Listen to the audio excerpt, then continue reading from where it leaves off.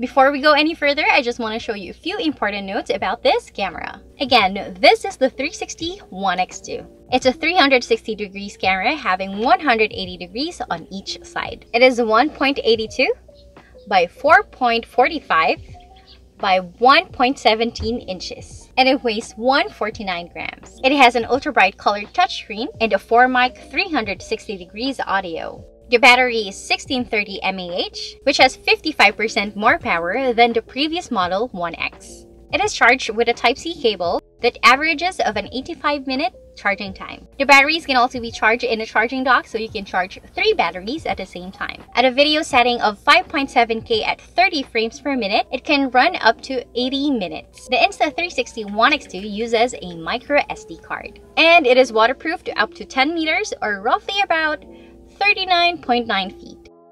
And here's the top accessories that I love. The lens guard, because the 360 camera is built in and you wouldn't want ending up in an accident like this. The lens cap, because of its shape, it's not ideal to just lay the One X2 after use. Having a silicone lens cap protects the camera lenses against the surface. The invisible selfie stick / tripod. It's a 3-meter stick, so you can make a video on a first, second, and a third person view. A carry case, so you can have an organized bag that can protect your One X2. A microfiber soft cloth, so you can wipe the fingerprint and smudges off of the lenses, especially when you're recording at night. The last one is really not an accessory, but it's important to have. The Shot Lab. It's a catalog of AI editing templates that helps you create the After Effects videos with just a few touches, even if you're a newbie.